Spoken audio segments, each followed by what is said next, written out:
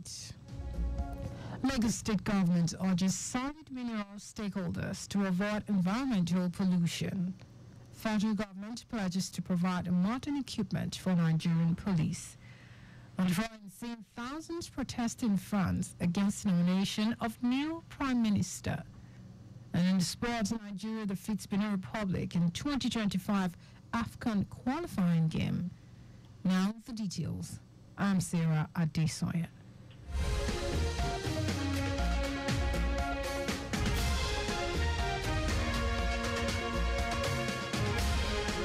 Lagos State government has called on solid mineral stakeholders in the sector to avoid practices that can lead to environmental pollution, urging the stakeholders to focus on minimizing environmental hazards caused by sand spillage on roads. Speaking at the Stakeholders Forum organized by the Ministry of Energy and Mineral Resources, Chairman of the Lagos State House Assembly Committee on Energy and Mineral Resources, Sabo Oluwa, cited relevant laws governing the solid mineral sector and urged the stakeholders to comply. Oluwa stressed the importance of stakeholders supporting government initiatives aimed at safeguarding the state critical asset for the benefit of the entire residents. The lawmaker called on stakeholders in the energy and mineral resources sector to comply with all guidelines and collaborate with the regulators in line with the Themes Plus agenda of the Governor Babajide Sanwo-Olu-led administration to ensure a safer environment for all. Delivering the keynote address at the event, Special Advisor to the Governor of Mineral Resources, Okolawo Olowu, emphasized the importance of proper coordination in mining operations to protect the environment.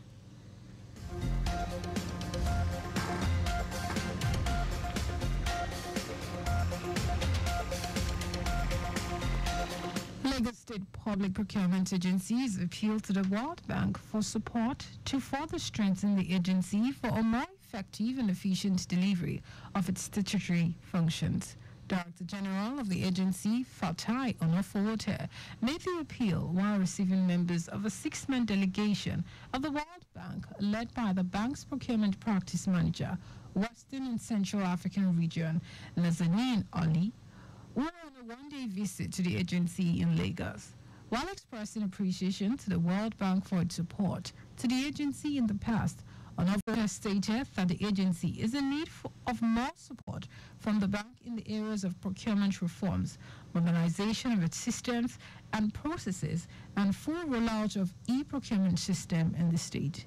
The Director General also sought the support of the bank for the agency in other areas, including capacity building and development of personnel, affirmative procurement, small and medium enterprises, SMEs, and facilitation of exchange program for its personnel to enable them learn from other parts of the world. He also pointed out that the deployment of technology into the public procurement system of the state has greatly enhanced transparency, efficiency, and ease of doing business, thereby making the state a choice destination for investors. Also speaking at the event, the leader of the World Bank team, Nazanin Ali, commended the agency for its efforts in ensuring the digitalization of its operations, particularly with regards to its commitment to the implementation of the e-procurement system in the states.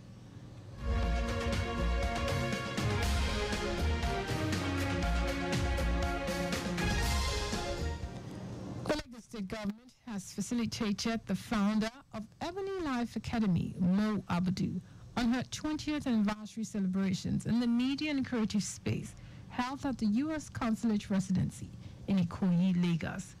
Commissioner for Tourism, Arts and Culture, Toke Bentina Woyinka, said it is great to celebrate 2 decades of incredible achievement by an icon and a force to reckon with in Nigeria's media, entertainment, and creative industry.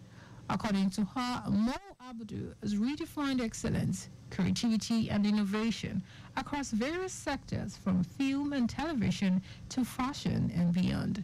The commissioner also noted that her contributions to the Nigerian and global creative spaces have been monumental, while serving as an inspiration not only to a young and emerging talent, but also to an entire generation of African storytellers, visionaries, and dreamers. Bentinaway confirmed that her impact through the various partnership initiatives with the Lagos State government is indelible and will forever be appreciated.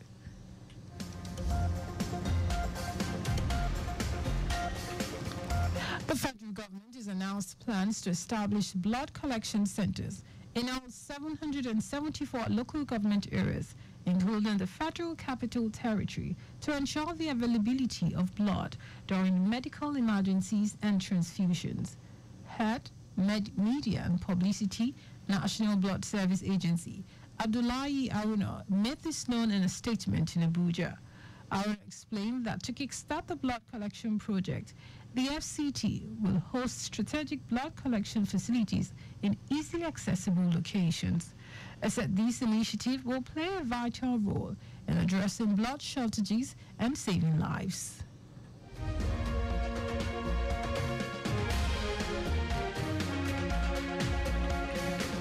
The federal government has pledged to provide more modern equipment and resources to the Nigerian police force to enable its discharge its responsibilities more effectively. President Bola Tinubu made the pledge at the graduation ceremony of 478 students of the Nigerian Police Academy, Widi, Kano State.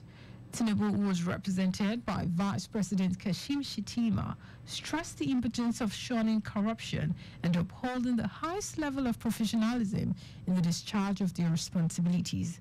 The president urged graduates to adhere strictly to the ethics of modern policing in the discharge of their duties. He expressed confidence that the officers had received enough training, both academically and professionally, to make a positive impact on the country's security architecture. Tinubu also assured that the federal government will continue to support the academy, which he described as one of the best training grounds for police officers in sub-Saharan Africa.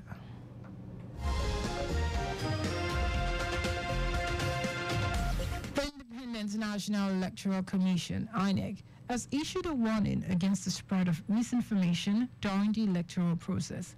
INEC's National Commissioner and Chairman, Information and Voter Education Committee, Sam Olamekun, said this at a press briefing in Abuja ahead of the Edo State gubernatorial election. The Edo governorship election is scheduled for Saturday, September 21. Olamekun said INEC has been working closely with security agencies and local stakeholders to ensure a smooth electoral process in Edo State. He noted that key preparations such as installing bimodal voter accreditation system machines and printing triplicate copies of the voters' registers for all 4,519 polling units in the state are completed. The Nigerian Institute of Management has urged the federal government to take urgent steps to forestall economic hardship occasioned by the recent increase in the pump price of petrol. President of NIM, Christiana Atako, said it is important to mitigate the harsh effects of the latest increase in the price of fuel on both the economy and Nigerians. She said the long fuel queues that resurfaced in various cities had attendant consequences on Nigerians whose cost of living was shrinking by the day. Atako urged the federal government to continue working with greater interest of Nigerians at heart, taking more proactive measures to impact the welfare of the citizenry. And in foreign news, tens of thousands of people are protesting across France against the nomination of right-wing Michael Barnier as the new prime minister after an inconclusive election in which the left won the largest number of seats.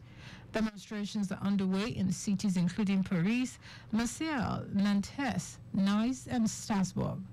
The protests were called by trade unions and the left-wing political parties who are furious that their own candidate for prime minister was rejected by President Emmanuel Macron.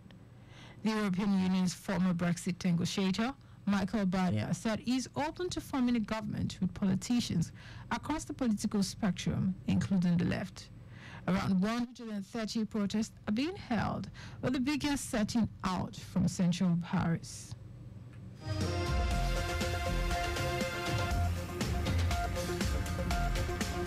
And in sport, the Super Eagles of Nigeria have defeated the Cheetahs of Benin Republic 3-0 in the first game of the Africa Cup of Nations qualifying series at the Godswill Akpabio Stadium in Uyo. Ademola Lookman grappled a bracelet while Victor Osimhen came off the bench to help Nigeria's Super Eagles to a comfortable victory against Benin Republic. The victory takes Nigeria to the top of the Group D as they prepare for the next tie against Rwanda on Tuesday, September 10. Lookman, who just got nominated for the 2024 Ballon d'Or Awards, celebrated the feat with two well-taken goals to set the 2024 AFCON runner-ups on their way to making it to Morocco for the next edition. Just before we go, maintain adequate distance from the vehicles ahead of you to avoid collision. You can follow us on like all our various social media platforms: X at Traffic Radio 961, Facebook Lagos Traffic Radio 96.1 FM, Instagram Lagos Traffic Radio 961. Subscribe and watch your news and programs live on YouTube, Traffic Radio 961. You can also visit our website www.trafficradio961.ng.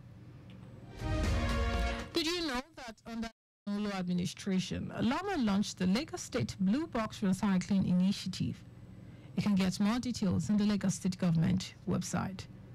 To end the news, here are the highlights of the major stories.